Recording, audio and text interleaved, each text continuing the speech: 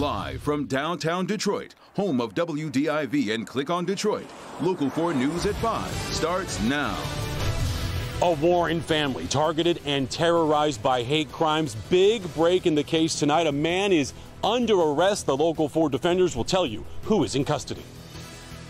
What a mess. After chaos on the debate stage, President Trump and Joe Biden go back to their corners and back on the campaign trail.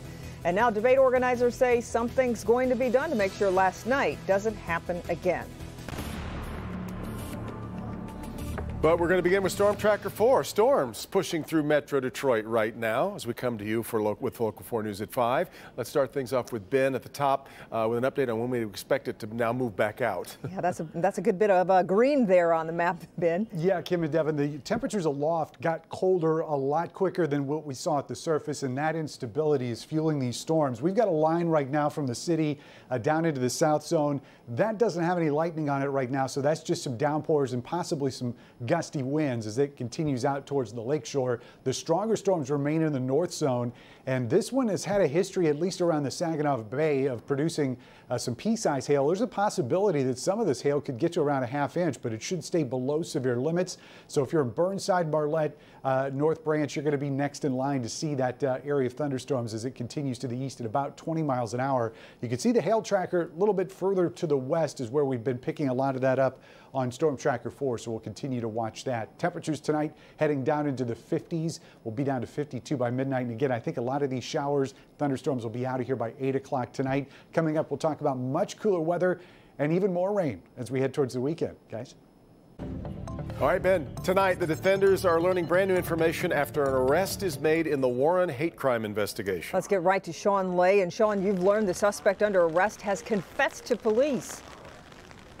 Investigators indeed say he has confessed. He's 24 years old and says specifically it was the Black Lives Matter sign in the Hall family window is the reason why he targeted this family on multiple occasions. We've been speaking to the Halls throughout this, and every time they said they were confident Warren police would find their man. Fear, constant fear of the unknown. Forced out of their family home for 3 weeks, targeted for the most vicious, violent racism and hate, Candace and Eddie Hall have consistently responded with forgiveness and grace. Hate brings no good to anyone. But investigators say it was the Hall's Black Lives Matter sign that set off a 24-year-old, a Cousino High School grad, a delivery truck driver who lives with his parents right around the corner to grab a gun. Police say that he found in his parents' garage and fire multiple times at the Hall's home, throw a rock through their front window, slash all of their tires, and write messages of hate on their truck. I said at the time that this case was the #1 priority for the Warren Police Department. Investigators tell the Local 4 defenders every detective they had worked the case. We showed you officers going door to door to drum up leads. We're told a confidential informant led police to a home on Carrier last night. No one there today, but last night at the door, the man police were looking for. The suspect did confess to the crimes, and I say to the crimes, against the Hall family, in addition to another incident that happened on Tom Allen Street. That's where the word pedophile was spray painted on the garage door of a home because it had a Biden sign in the yard. This guy went too far. You might not believe what I believe, but you went way too far. Still, Candace Hall tells me, she told me from the beginning, she told me today, she forgives this guy if indeed he is convicted. Let's talk about him now facing 8 felonies, including hate crime charges and felony gun crimes. If convicted, we are talking about years and years in prison. We're not going to publicly identify him right now because he will not be officially charged until he faces a judge. That'll happen at 9 tomorrow morning. And of course, Local 4, we will be there. Back to you guys. So, Sean, just how much did this suspect talk to police? It sounds like he's very cooperative. And I heard he was very emotional. He was at the kitchen table with his own father with the investigators, and they spoke for 5 hours. I heard that he was in tears, that he clearly knows right from wrong. This was politically motivated. 100% is the reason why he is telling them he did it. The only time he expressed remorse, I am told, is when he found out that both the Halls are veterans. Well, listen, the man down the street we're on right here, who was also targeted, is also a veteran. He was with the 82nd Airborne, and he probably doesn't even know that. My goodness. All right, Sean, keep us posted. Let's move now to today's coronavirus numbers. The state reporting 1,054 new cases of COVID-19 over the past 24 hours. And along with that, 11 more Michiganders who've lost their lives to the virus over the past day. All right, now take a look at the 7-day rolling average from clickondetroit.com. Right now it sits at 867 new cases per day. That's the highest it's been since April 30th.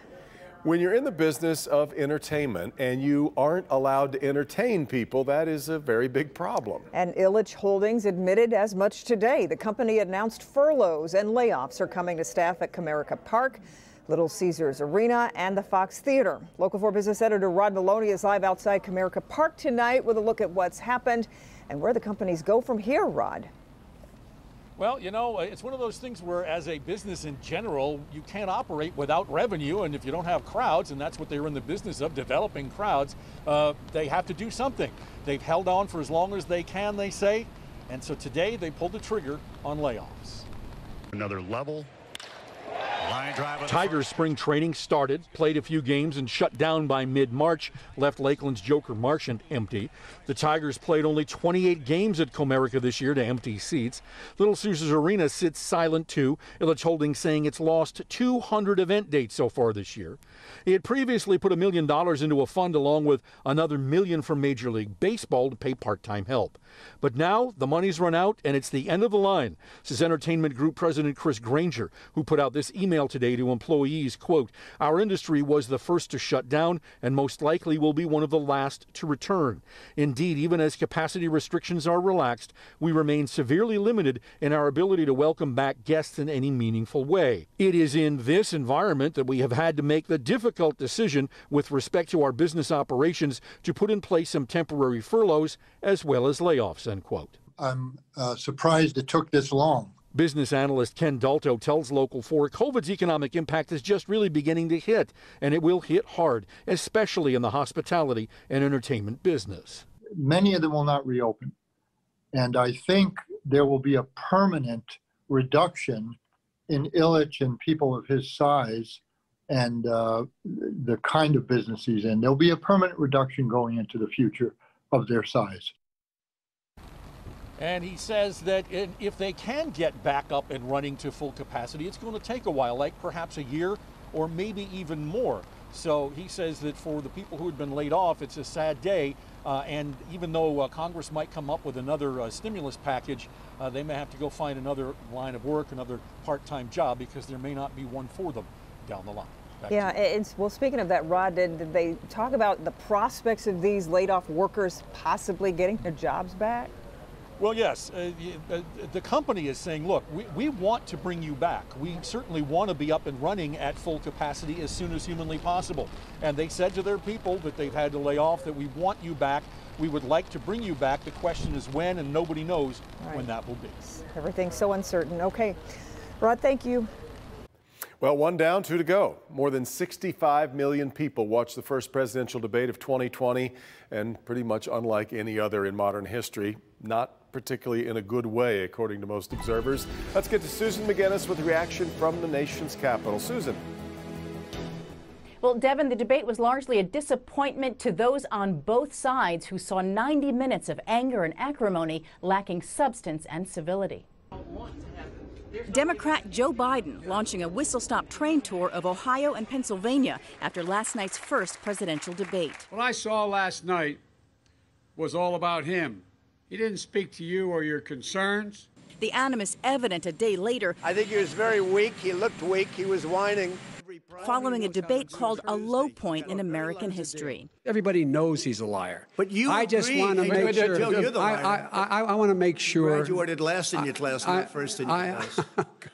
I want to make sure. Mr. President, can you let him finish, sir? The president flouting debate rules he agreed to. President Trump did not come to participate in a debate. He came to disrupt a debate. Tens of millions watching ugliness overshadow the issues, including the economy, racism, and coronavirus. Are you willing tonight to condemn white supremacists. The attention instead focusing on the president's refusal to condemn white supremacists and an extremist group known as the Proud Boys. Proud Boys, stand back and stand by. The group today celebrating the president's words. Another low point, the president's refusing to say he'd accept the election's outcome, offering more false claims about mail-in ballots.